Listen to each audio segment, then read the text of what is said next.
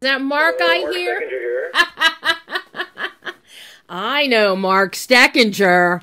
We have talked many. I know that voice. How you doing? I am fine, Mark. How are you? Good. Look forward to being able to talk about one of my favorite movies of all time. Oh my God, you and me both. And there was no way I was going to let John Wick 4 go by and not talk to you. We've talked about the other three. We have to talk about 4. You are good. All of you have taught me well, from Lon to Mangini to Hecker to Hoganacker, yourself. As many guys as I've talked to at Formosa over the years, you guys have taught me well in the Sonic arena. So, that's good. And I'm glad we can contribute in some way. Oh my God, Mark, you guys have been so good to me over the years, and so many of you actually drove to Whittier to do live on the air in studio for my radio show. Oh. Yeah, I mean, you guys have just treated me like gold over the years, and I so appreciate it and love you guys for it. Nice. But I got... It's nice to be able to be part of something you like to do, so there you go. Well, I got to tell you, it's very evident that you and the whole Formosa team love doing John Wick movies, because what I have listened to, what I have heard over the 4 films, the sound is always incredible. The detail is always phenomenal. The layers, the nuance. You know, when I didn't think you could do any better than what you had in the tunnels a couple movies ago, you top it again. But now with this film, I have to tell you, the sonic articulation is rapier in this film. You have even more sonic elements than you've had in the other 3 films. New elements that we have not heard or experienced in a John Wick film. All of which then get layered in and edited in so incredibly. Sound and the sonic palette is a character in this film in particular. And it is just off the charts perfection. Well, thank you. That means a lot to me, that's for sure.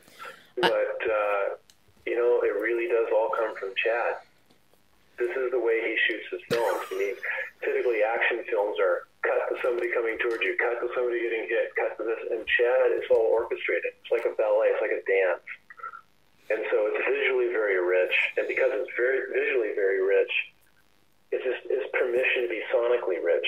The direction Chad gives on these movies, and maybe even particularly this 4th one, he says, I want you to lead with sound design, as he refers to all the sound effects work that we do. Yeah. And when it comes to the score, I want it to support it, but I don't want it to overwhelm it. Yes, there's going to be trade-offs at times, but for the most part, what I like, what the fan base likes, and of course what you sound guys like, is to put all that stuff in. I don't think he used the word stuff, but you know what I mean. So, I know what word Chad used. Yeah. But this time around, number one, you talk about the music, and I think one of the most exemplary aspects of a scene with the use of music is the waterfall fight scene in Berlin between Scott Adkins and Keanu. Adkins is one of the greatest martial arts action stars in film history. He truly is. And to see him and Keanu going at it, but with all of those elements there, visually, it's a stunner. I talked to Dan Loston about what he had to do with the lights and the water to make things fall away around the fight. And you did that also with the sound, so that we have all this techno sound, but our focus is still on the fight, and we get to that slow-mo sequence, and we can really hear. It's like you pull everything back during the slow-mo aspect, so we can hear punches and thuds and thwaps and all of those elements. And it is just one of the most brilliantly designed segments that I've heard in a while.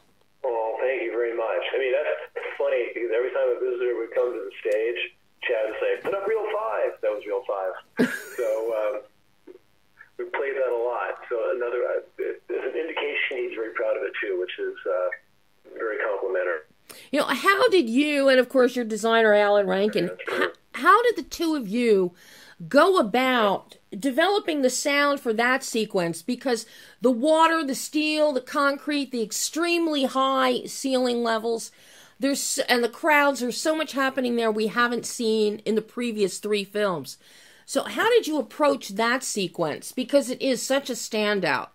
Well, the village that it took to get there is Nate Orloff just orchestrated it, actually with the music originally.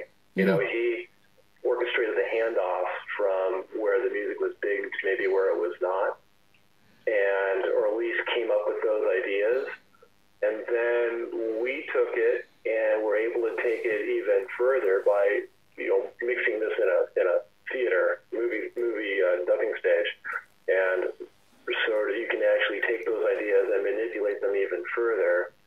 And then, the sounds of the water and the people, they're not real water sounds. They're like filtered whooshes, and there's a lot of filter sweeps in it.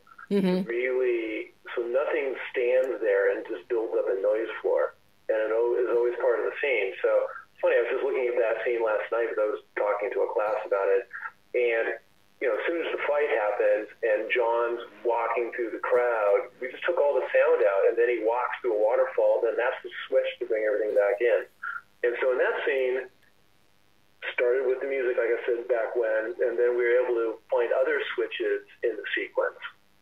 Like maybe when he falls, just totally go to almost like a silence and make it kind of like a internalized sound. When he falls to the top and he hits the pillar on the way down, he splats on the floor. Like we see a lot of water around him, but we're not playing it.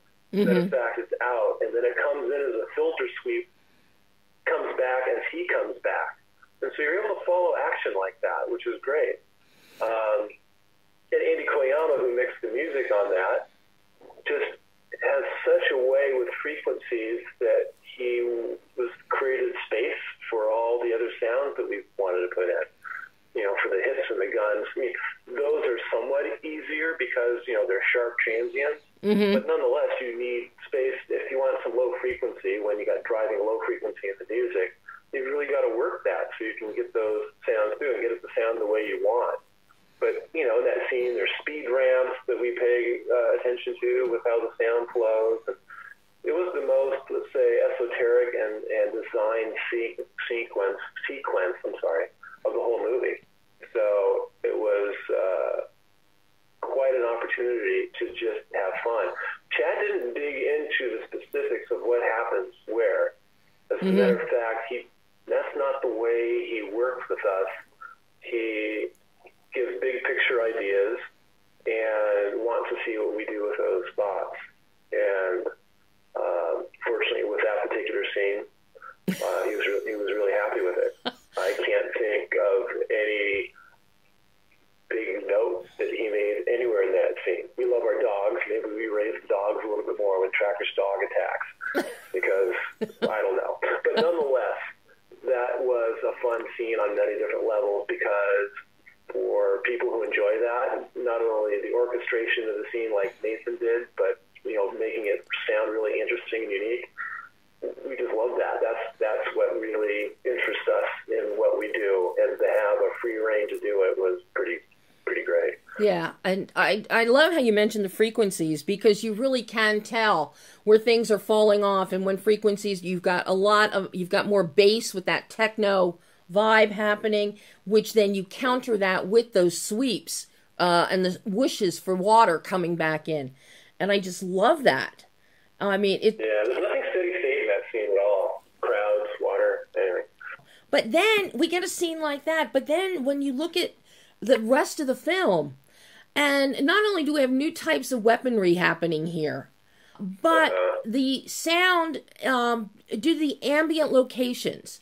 such as we've got a lot more breaking glass here in the Osaka Continental, multiple vehicles, new kinds of vehicles and motors, the motorcycle, the chase in Paris streets.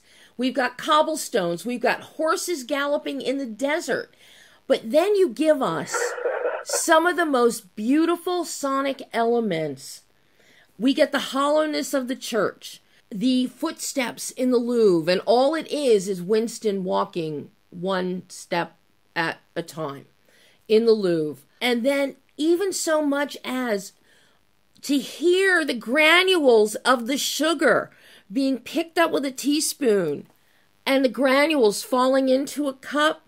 My God, Mark, that blew my mind. When I heard that, I was almost came out of my seat in the theater. Well, because those are all character things. Yes. And we really can make the most of them. Like the sugar in the cup, and then because he's just a jerk, he's that kind of squeak against porcelain when you stir. Like, let's do that. Let's make him annoying. He's annoying enough as it is, and let's, if he chews, he's going to chew with his mouth open. Little things like that you just add because you're just having fun with the characters and accentuating whatever it is they do and whatever they need to be in the story. The way you've edited that and the modulation that you use for those things, and what really impressed me, particularly with the sugar and being able to hear the granules in the theater, I thought I would lose that in watching it at home on television, on my TV, and I do not lose that. It is so your sound is so meticulous.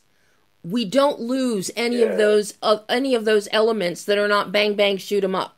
No, we don't. As a matter of fact, sometimes actually that's where we have our most fun. I mean, John Wick is known for the bang bang shoot 'em up in the fights, but as I continually like to say, it's all the other details, the textures, the environment, the world building, and sound is a huge part of that. And being able to find new ways to make something more articulate, more interesting. And interesting, I think, is a key buzzword here. It's just a great opportunity. Like you've identified the areas where, John Wick walks a lot or Winston walks a lot. But it makes sense because Chad wanted to really show off the spaces he was able to shoot in. I mean, shooting in the Louvre, like, how'd you do that? He said, COVID. It was closed. So they let us in. It was just amazing. But, because you want to demonstrate what you're able to shoot, and Winston's walking through it, and he wanted to create a space, and, Chad knows that we're going to do the guns and the fights and the cars the way that he's going to like them, but he wanted to make a particular point that spaces themselves had a character. Dan did this amazing job, and it was just so rich and detailed that he wanted it to sonically complement that. And there was a license to do it, but there was the footage to do it too. Winston didn't have those walks, or John didn't walk into the church, or a whole myriad of other situations like that. You wouldn't have had it. And then for sound, can't forget that we have a blind assassin. Yep. The sound's a huge part of his world. That's how he gets his story cues, what's going on. And that is written into the story. And the cane. How much Foley was done in this film? I know there is quite a bit of Foley being done in John Wick 4, but how much is actual production sound that just got embellished upon by Formosa? I would say it's all Foley. There's a couple footsteps when Kane walks in to get sort of the mission, shall we say, from the marquee. Mm-hmm. There's some production in there, and when John, the church is in production. I'm going to say it's all Foley. Wow. It is. Yeah. Wow. So, something that I notice in this film above the others is, number one, the multiplicity. We've got even more guns and more different kinds of guns this time, along with different car motors. But one of the great things is the ricocheting sound of the bullets versus the thwomp when it hits something. You have it so perfectly edited, Mark, so that we hear a gun fire, be it in the background or something in the foreground, particularly if it's John Wick firing something. We hear it getting the firing of it, sometimes a whoosh, a sound of the bullet cascading through the barrel. But then we also, we either hear a bullet hitting concrete, hitting something, or hitting the target. And the nuance and the differentiation that you bring in there, it's a great cause and effect situation. So the sound is perfectly synchronized with the action. Well, yeah, the sound, we were able to do what I call a duration. I mean, so you get a little bit more screen time. You can imagine a gunshot doesn't have much screen time, but if it whizzes by you, hits something behind you, and then ricochets to the opposite corner of the theater, now it's got duration. And it lasts for a while. It can really play out. And we know that Chad likes that going in, so we are definitely going to search out for those opportunities. And the fact that we, mix the film and Atmos, even surrounds, we use them. We create that space. That's part of the space of the reverb. That's part of the space of where, bullets fly or something happens from off stage to on screen. Definitely want to take every opportunity we can there, because that's how you get that size and space, be it an atmospheric sound or a specific sound. Yeah, the atmospheric sound, but I really noticed these ricochets, the cause and effect aspect with this film, and it could be because of the different sounds of gunplay, but I really took note of it and was really impressed by that. Oh, good. Well, yeah, thanks. I mean, visually they add a lot, and as I recently mentioned, they are adding bullet hits up until the last day, the last hour, the last mix, So it's a rich tapestry of that.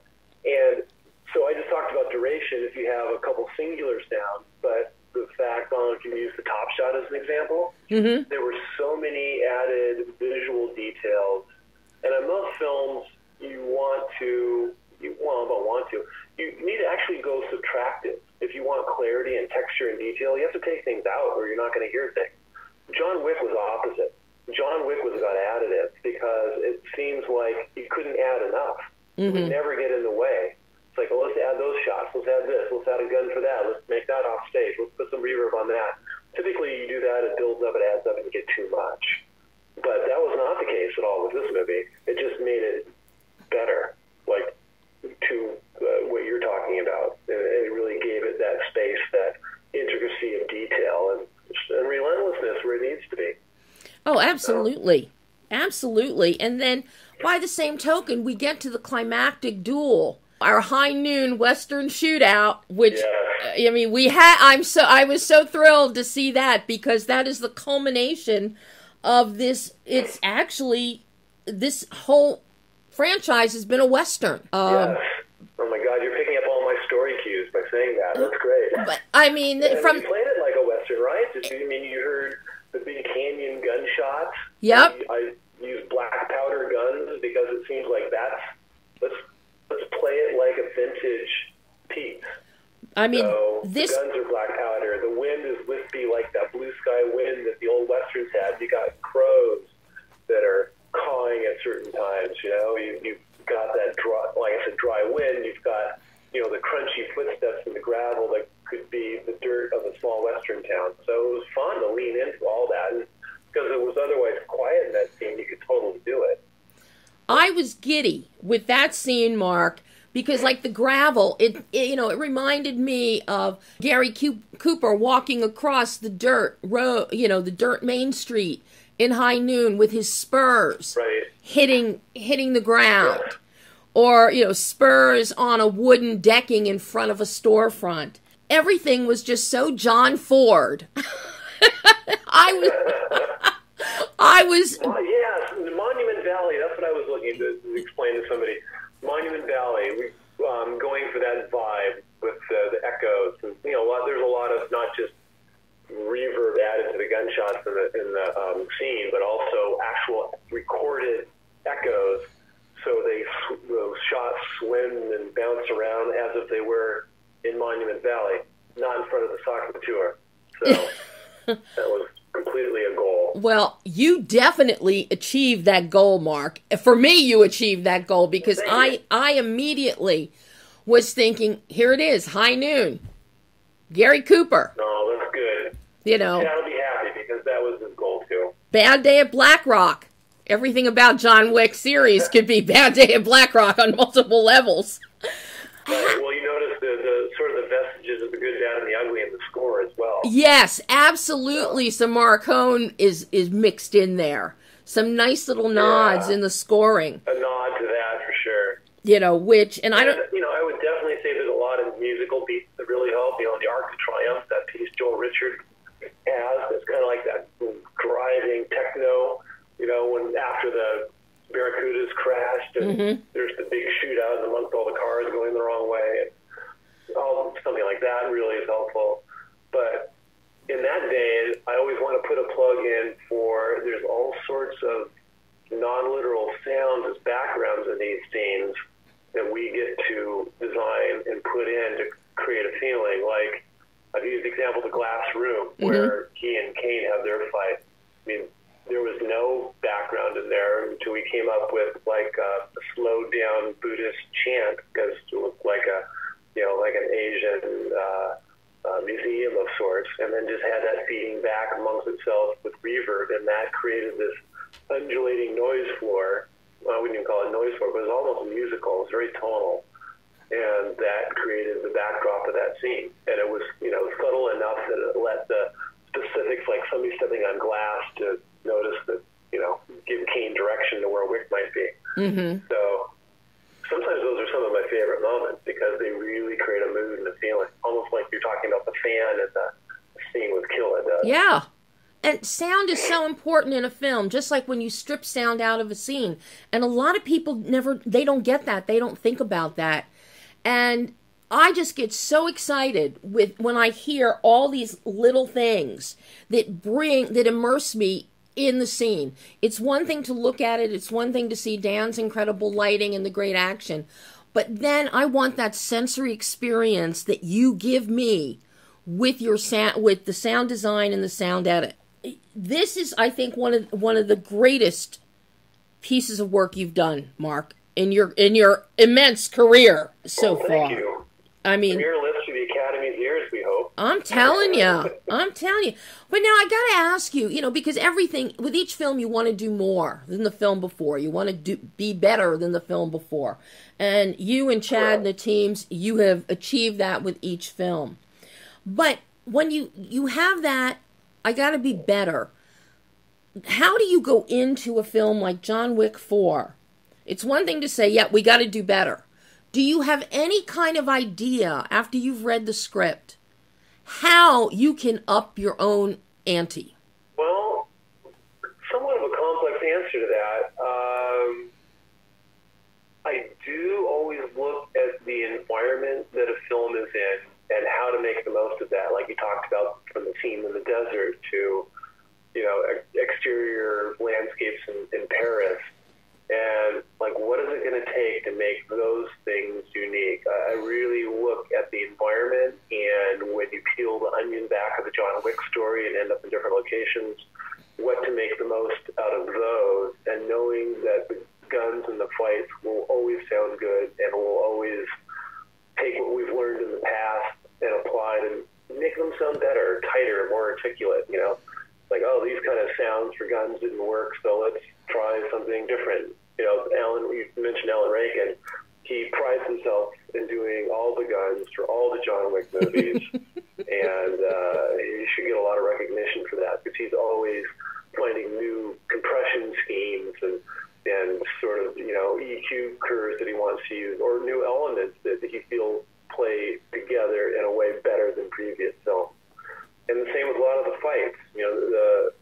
I'm not saying that we're recording new sounds, but we're making new sounds with what we have, just to make things tighter and more articulate. I'm not a fan of anything that's washy or slappy, or there's certain sounds like I hate, from the sound of like a loose gun. You'll hopefully never find that unless the director demands it on a film I work on, But so there's things like that you find that you like, and when it comes to hits, I don't like that cracky, bone crack, stereotypical old Western sound. So those are two that come to mind. But so we have what we like, and we try to lean into that and try to make the most of what we do like, and just try to make things just tighter. The whole What can we do to make more of it? And so each film, you look at those kind of details. You know, how are they writing the character? And then ultimately, I was able to see most of the dailies on this movie as it went. And so started to formulate ideas early on.